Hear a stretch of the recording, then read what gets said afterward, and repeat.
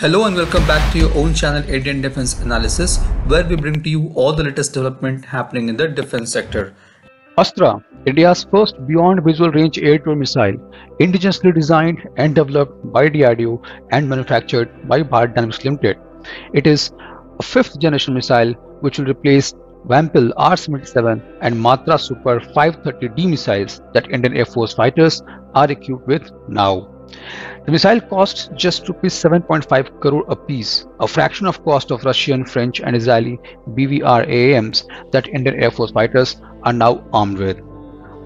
Last year in July 2020, the Defense Ministry approved the acquisition of 33 new Russian fighter jets, including 12 Su-30 MKIs and 21 MiG-29s, along with 248 Astra Beyond Visual Range air-to-air missiles.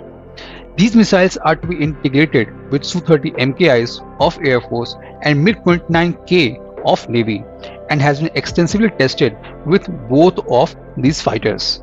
Astra has completed its final developmental trials in September 2017 and was cleared for production at BDL's manufacturing facility in Telangana for initial order of 50 missiles. Indian Air Force has already received 50 pre-production Astra missile back in 2019, followed by an order of 200 more missiles. Once the order of 200 missiles is complete, the much bigger order of Astra, more than 400 missiles, can be expected for MiG-29 UPG and LCA Tejas of Air Force. The flight trials of Astra on HAL Limited production Tejas will be carried out in 2022. The Astra is designed to engage and destroy high maneuvering supersonic aircraft. The missile has all-weather day and night capability. It is being developed in multiple variants to meet specific requirements. Astra Mk1 weapon system integrated with Su-30 MKI aircraft is being inducted into Indian Air Force. It can be launched in autonomous and buddy mode of operations with features for lock-on before launch and lock-on after launch.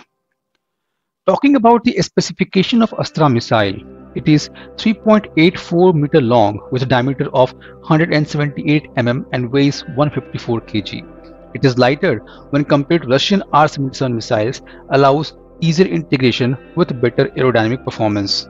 It carries a 15 kg of high explosive pre-fragmented warhead which is activated by a proximity fuse. Astra uses a smokeless solid fuel motor that can propel the missile to a speed of Mach 4.5 and allows operation for a maximum altitude of 20 km. The maximum range of Astra is 110 km in head-on chase mode and 20 km in tail chase mode. Astra at present uses Russian active radar seeker having a homing range of 25 km. It can lock a target of 5 square meters from a distance of 15 km. The Russian radar seeker will later be replaced with indigenously developed KU-Band Radar seeker which will have lock-on range between 13 to 20 kilometers.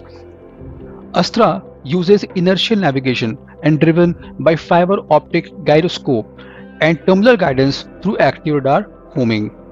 It is capable of receiving mid-course correction through a secure data link. Astra is also equipped with electronic countermeasures which makes jamming of its seeker difficult.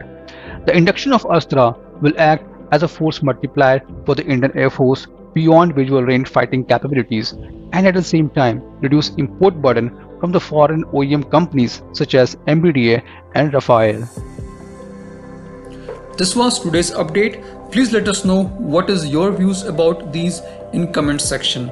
Feel free to post your comments and suggestions about any topic related to defense sector on which you want to hear from us. With this, I would like to say goodbye and Jai Hind friends. Please like and subscribe our video if you have not done already.